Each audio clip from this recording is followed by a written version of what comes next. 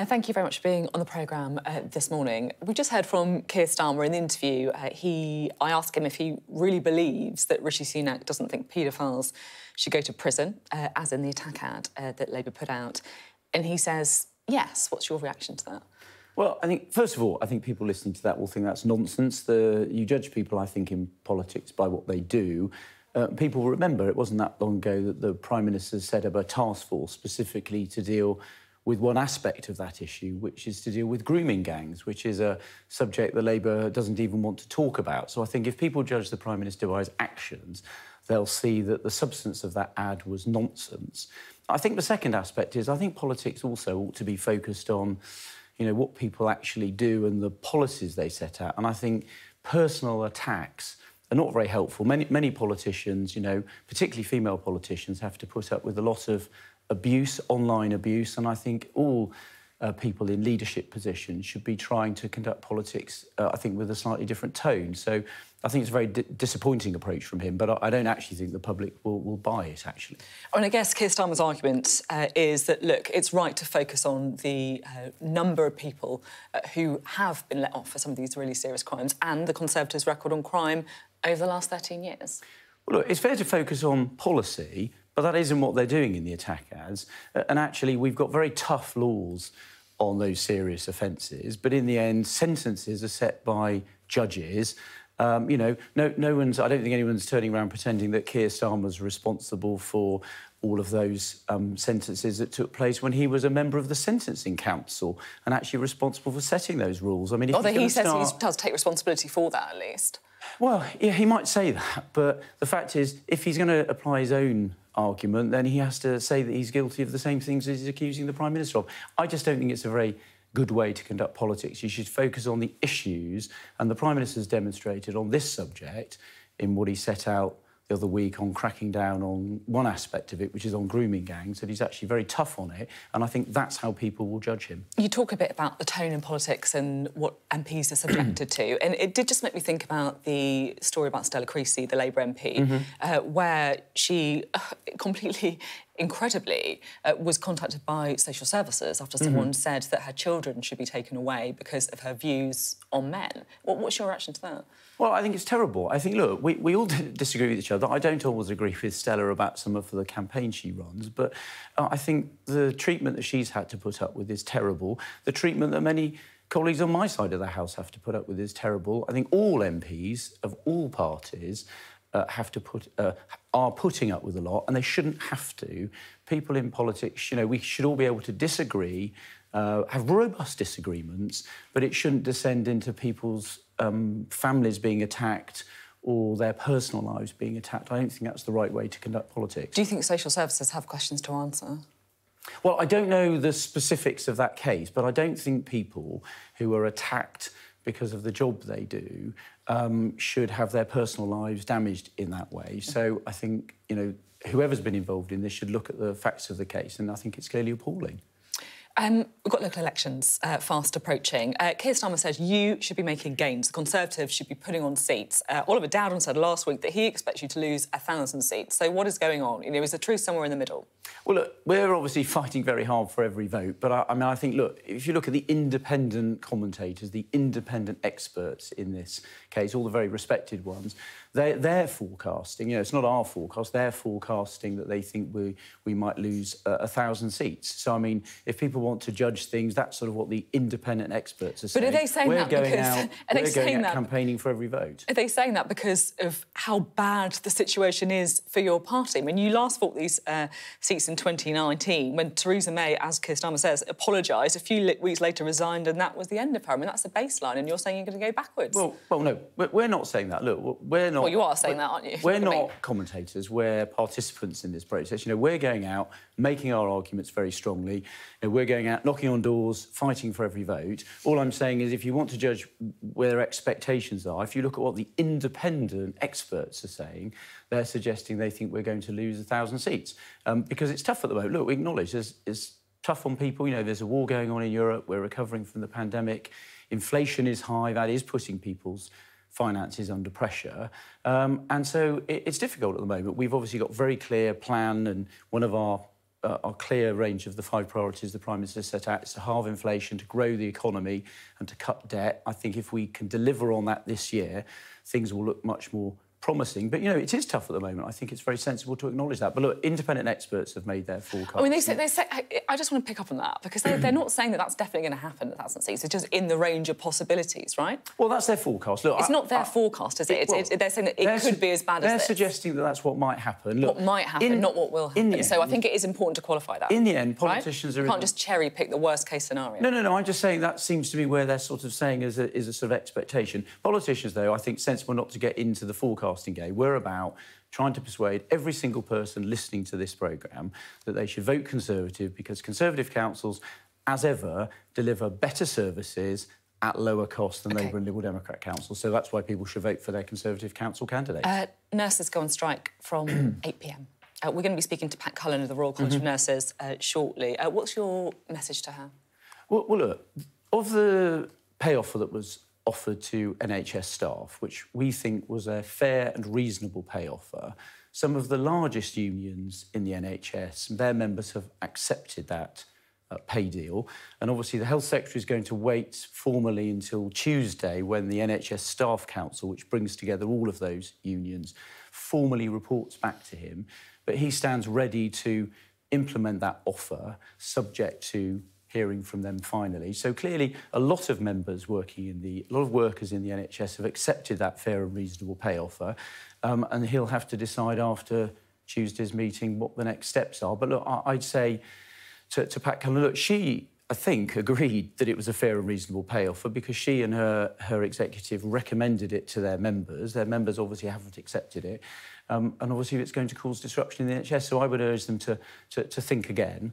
And to do what the other trade unions in the health service have done, which is to accept what I think is a fair and reasonable pay offer, reflecting the value that we do place on hard-working NHS staff. The point, you say that they should accept it because others have, but the point is, I guess, the nurses who work for the RCN, or the majority of them, didn't think it was the right pay offer. And, you know, if you look at pay for nurses going back over the last decade, they have seen really difficult pay decisions made all the way back since 2010. The average pay of NHS nurses falling in real terms by 8% since 2010. And analysis from the London Economics saying that the nurses' pay declined at twice the rate of private sector pay. You can see why they feel that they should be given a decent pay rise. Well, they should be given a decent pay rise, and I think that's what they were offered. If you look at 5%, last year... half of inflation. If you look at last year, actually, when there was a public sector pay freeze, there specifically was a pay rise for nurses to reflect the value that the government places on them. And the pay deal that they were offered would have given a Band 5 nurse, so that's an average nurse, over the 2 years of that pay deal, I think something in the order of a £5,000 pay rise. So the government believes it was a fair and reasonable pay rise. Some of the other staff groups, the GMB and Unison, have accepted the pay rise. So look, the Secretary of State will listen to what the NHS Staff Council says on Tuesday, but he stands ready, I know, to implement the pay deal that was offered if that's what the NHS Staff Council report back on Tuesday. Unlike other strikes, originally there were no exemptions for emergency care, so things like cancer treatment, A&E, maternity. They have now, after some hospitals like Great Ormond Street raised the alarm, if you like, said that in some local areas they will provide cover. Are lives at risk over the next couple of days? Well, I think the thing that's very difficult here is that because they haven't agreed any national exemptions, it makes it very difficult for those individual trusts and the individual trust managers to put in place arrangements to deal with those areas like A&E, like cancer treatment. So what does that mean, then? Are you worried about lives being put at risk? It clearly does put patients at risk, which is why we urge the unions not to go ahead and do the strike. Clearly, if NHS staff are not working, I mean, all of those trusts are going to work really hard to put in place contingency arrangements. At local level, they'll all be working with NHS staff to look at the contingency arrangements and doing their best. But clearly there will be an impact if nurses don't come to work. Give us an update on rail strikes as well, if you may. Well, I think it's very damaging that the rail unions are calling strikes specifically targeting the Eurovision Song Contest. I've met with the head of Ukrainian railways. The Ukrainian railways are being specifically targeted by Vladimir Putin. Rail workers are being killed in their hundreds. And I would have thought, frankly, rail workers would have wanted to stand in solidarity with them rather than targeting the Eurovision Song Contest, which, if you remember, it's not our song contest. We're hosting it, but we're hosting it for Ukraine. And I think cynically targeting events that hard-working, working men and women across the country are spending their money on to try and attend, and targeting those, I think, is very cynical. There's been a fair... Do you take a bit of responsibility for this as well, right? Because, you know, Rishi Sunak says that he is the great deal maker. That's how he's trying to portray himself as Prime Minister. These strikes have been going on for absolutely months now. And look, if you kind of zoom out, we have a government that is effectively, the relationship between the government and the people who keep this country running has broken down. So, you know, the people who, you know, care for our sick in hospital, the people who teach our children, the people who drive the trains. Do you not take some responsibility for that as well? Well, look, when I got this job, I thought it was good to reset the relationship. I met all the trade union leaders. Well, hasn't really worked, has it? I remember you saying that to us, and, you know... It has, because if you look at a lot of the workers in the rail industry, so RMT workers who work for Network Rail, so that thousands of workers who work on the infrastructure, actually, they've had a fair and reasonable pay offer. RMT put it to their members, and the members overwhelmingly accepted it. 90% turnout, 76% in favour. What's happening here is that the RMT executive isn't putting the third pay offer that they've had from the train operating companies. They're refusing to put it to their members. Now, my view is if they put it to their members, if you look at what they did on the Network Rail pay deal, I think their members would accept it. So my call to the union executive, this is not aimed at the hard-working men and women who work on the railway. Their executive should put what is a fair and reasonable pay offer. It's very similar to the Network Rail. Put it to their members, let them decide and not target the Eurovision Song Contest and the FA Cup final, hitting hard-working men and women up and down the country. In this long-running dispute, I'm talking about the railways, I'm talking about the schools, I'm talking about the hospitals, is there something that you think, in retrospect, the government should have done differently? Well, look, I think the government's having to deal with two very difficult things here. What we're trying to do... I'm not asking about what you have to deal with. What should you have done differently? Like, looking back and being honest, what should the government have done differently? Well, I think if you look at the fact that... Take the NHS, which you were talking about. If you take the fact that actually the biggest trade unions and their members have accepted... So you haven't done anything wrong at all in the last, you know... No, I'm not saying that. Months a year. I'm saying nothing wrong. If you look at the overall... Look, we can all go back and look at individual things, but if you look at the overall... Go on, then, that's what I'm asking you to do. If you look at the overall position, we've made fair and reasonable pay offers. They've been accepted now by some of the biggest NHS unions, and Network Rail staff have settled. So you can't name a single thing the government's done wrong? I mean, don't you think that's part of the problem? No, but I don't... It's not very humble, is it? When you're like... These are people who are, like, on low-paid jobs, many of them, working really hard, and you can't say a single thing the government's done wrong. Well, I don't think it's very helpful to just go back over the history and think, what could we have done differently? I'm focused on what we're doing going forward.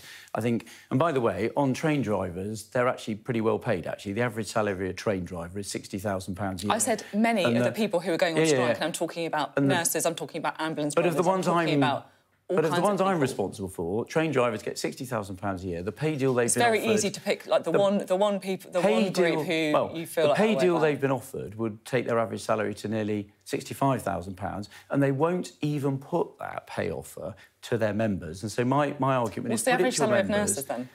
It's not 60,000 a year, is it? No, it isn't, and I wasn't pretending it was. But we've made a fair and reasonable pay offer to NHS staff, which has been accepted by the largest health unions, the members of the largest health unions. And as I said, the Secretary of State will get their formal feedback on Tuesday. OK. We had the last flight out of Sudan. The ceasefire is coming to an end. What will happen to British nationals who may still be in the country?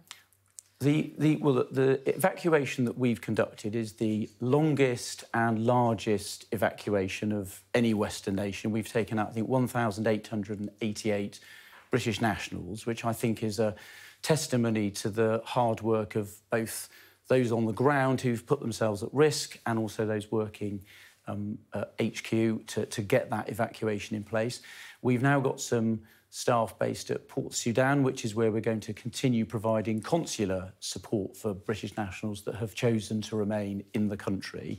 But we were very clear with our messaging about the need to get people out while the ceasefire was in place. You'll have seen there was an attack on a Turkish aircraft a couple of days ago, demonstrating that that evacuation was not without risk, and we therefore can't stay there indefinitely. But we were clear with British citizens about the need to get to the airfield to evacuate. And I say we've taken out 1,888 British nationals. and their dependents, which I think is as a testimony to a very successful evacuation effort. And we will continue providing consular support from Port Sudan. There's a couple of other things I was just keen to get your reflections on. Of course, there's been a lot of scrutiny about the BBC chairman who stood down this week, who resigned. Should that appointment now be taken out of government hands? The BBC, of course, is a publicly accountable institution funded through the licence fee, effectively by taxpayers. And that's why there's been a long-standing arrangement, you know, for the BBC chair to be appointed by the government. That's been true under parties of governments of both political parties. That's a long-standing arrangement, and we don't have any plans to change it. I guess the problem is that some think that this whole scandal came about because the government, under Boris Johnson, was trying to get their allies into this job, right? So wouldn't the best thing to do just to take all government involvement out of the process going forward? Well, the BBC is funded effectively by taxpayers, not through taxes, but through the licence fee. So I think it's important that the government is involved in making the appointment, and Rishi Sunak will clearly continue to implement the rules that are long-standing. So we've got no plans to change them. And I said those are the rules that have been implemented by governments of both parties, and I think they've worked well over time. And you've got an announcement on scams today. Just tell us what the idea is. Yes.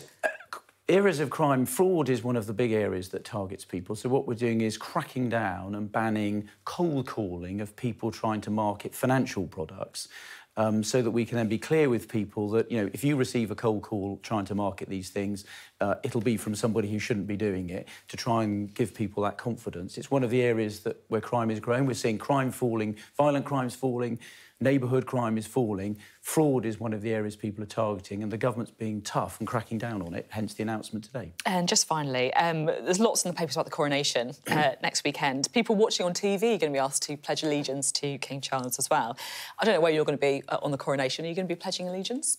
Yes, well, of course, members of Parliament pledge allegiance to His Majesty as part of swearing an oath of office, so I've already pledged allegiance to the King. Very happy to do so again, and I hope people do. I think, look, coronation is going to be a fantastic opportunity, not just to focus on our history and our constitutional matters, but also it's a great showcase for Britain around the world. We're going to have hundreds of foreign dignitaries coming here, and it's a great opportunity, I think, for Britain to demonstrate all about our country that's great, our fantastic values, and we can all get behind and support His Majesty the King. OK, thank you very much. Thank you.